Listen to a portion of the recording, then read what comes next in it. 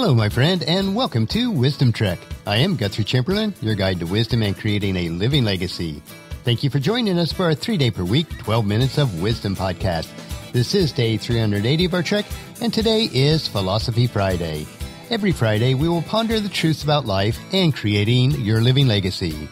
Today, we will consider the constant, predictable pattern of change within the cycles and seasons of life. We are broadcasting from our studios at the Big House in Marietta, Ohio. On Wednesday, we invested the day with our local client, assisting them with their monthly billing and other back-office duties. After we had finished with the client, we went shopping for all the food and supplies for the Chamberlain reunion, which starts Friday evening and runs through Monday morning. Some of our family will only be in for one day, but overall participation is expected 75 to 100 family members in attendance. While we did not complete all the projects that we had planned, the most important ones were finished, and we are ready for the family to arrive. My sister Rebecca and sister-in-law Ann helped Paula prepare the meals on Thursday, and our nephew Adam came up with Rebecca to help me with some of the remaining projects that I worked on. While change is a constant part of our lives, being able to renovate the Big House also gives us the realization about how important a solid foundation in life really is. With the house being over 110 years old, it is still as grand and beautiful as ever. With all the fast-paced changes in our lives, a strong, solid, lasting foundation is an important part of the living legacy which each of us should work towards. As part of the cycle and seasons of life, today on our trek, we will explore the constant, predictable patterns of change. The tide comes in and then recedes. The sun rises, giving lights, and then sets, bringing darkness. Droughts plague the farm fields of the world, followed by the rain in abundance. On this day, we swelter under the intense heat of the July sun, and soon will clothe ourselves against the penetrating cold of the midwinter storm. Prosperity brings her abundant opportunities and rewards, but will withdraw at a future time when confronted with the receding business climates. A smile gives way to a tear, as does joy to sorrow, and jubilation to tragedy. Close friends become hated enemies. The guns and bloodshed of war are followed by the stillness of a temporary peace. For each of us existing on a spinning blue-white sphere called Earth, confidence is replaced with the passage of time by doubt, patience is replaced by stress, expectancy by boredom, and achievement by disillusionment. The wheel of life continues its constant turn. All human emotions appear, disappear, and appear once again.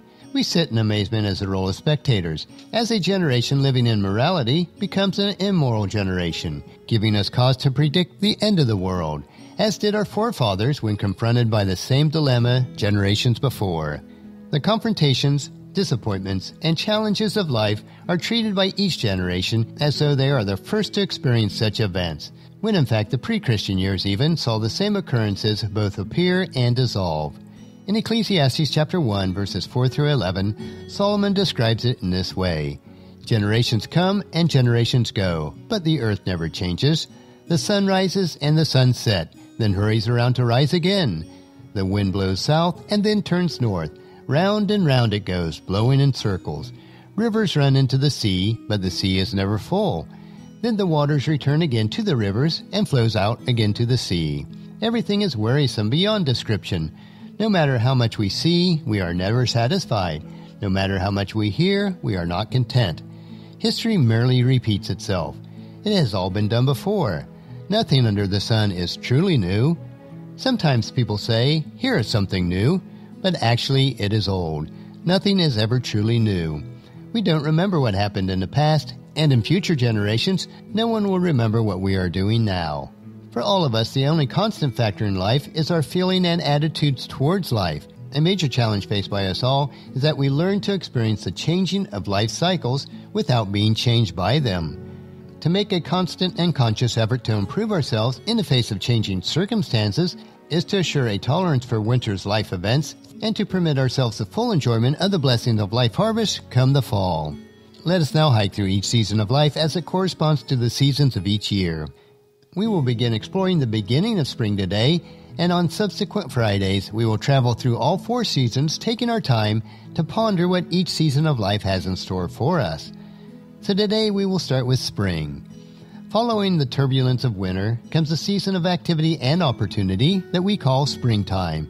It is the seasons for entering the fertile fields of life with seed, knowledge, contentment, and determined effort. It is not a time to linger, nor to ponder about the possibilities of failure. Foolish is the one who would allow springtime to pass while dwelling on the memory of a successful crop last fall, or the failure to reap last fall in spite of the massive efforts of last spring. It is a natural characteristic of springtime to present itself ever so briefly, or to lull us into inactivity with its abundant beauty. Do not pause too long to soak in the aroma of the blossoming flowers, lest you awake and find springtime gone, with your seeds still in your sack. Spring does not care if you sow or sleep, nor does it care if you plant abundantly or meagerly. It does not care if you plant the fertile kernel of weeds or useless weed seeds. Neither spring, the soil, sun, nor other elements care if you plant at all. It will merely present itself as a time to take advantage. Springtime will not admonish you to plant, nor will it warn you about the consequences of not planting. For the tiller of the soil, springtime is without emotion. It is God who gave you the wisdom to rise up from your comfortable chair and to enter the fields at the right season.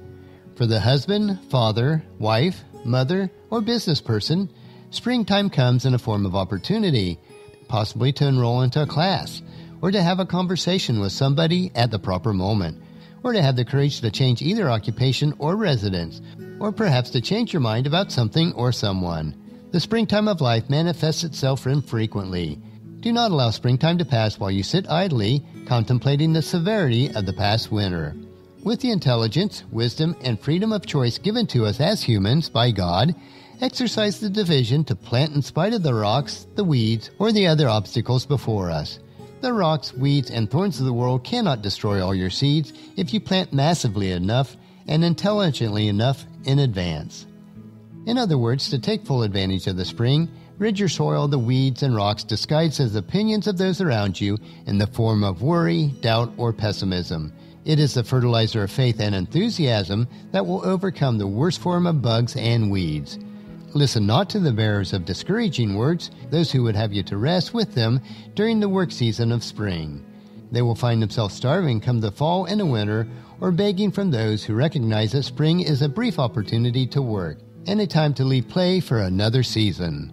There's so much more to share about spring as a season of life, but we have come to the end of today's trail, and we will have to wait patiently until Philosophy Friday next week. Understanding the cycle and seasons of life may be difficult for you, but these truths are immutable laws, no different than the law of gravity. You cannot defy that law, nor can you change the basic concepts that control the seasons of your life. Once we acknowledge this, then we can create our living legacy each day. Our next trek will be Motivation Monday, where we will discover the 6 steps to motivate yourself. So encourage your friends and family to join us, and then come along with us on Monday for another day of Wisdom Trek, Creating a Legacy. That will finish our trek for today. Just as you enjoy these doses of wisdom, we ask you to help us to grow Wisdom Trek by sharing it with your family and friends through email, Facebook, Twitter, or in person when you meet with them, and invite them to come along with us for each trek. If you'd like to listen to any of the past daily treks, they are available at wisdom-trek.com. And don't forget to subscribe to Wisdom Trek so each trek will be downloaded to you automatically. And I would like to ask you to rate and review us on iTunes or Google Play so that others will find out about Wisdom Trek and join us. The journal for today's trek is available at wisdom-trek.com, and thank you so much for allowing me to be your guide, your mentor, but most importantly, I am your friend as I serve you through the Wisdom Trek podcast and journal.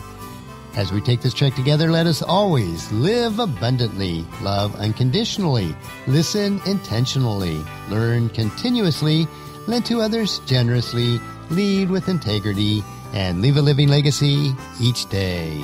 This is Guthrie Chamberlain reminding you to keep moving forward, enjoy your journey, and then create a great day every day. See you on Monday.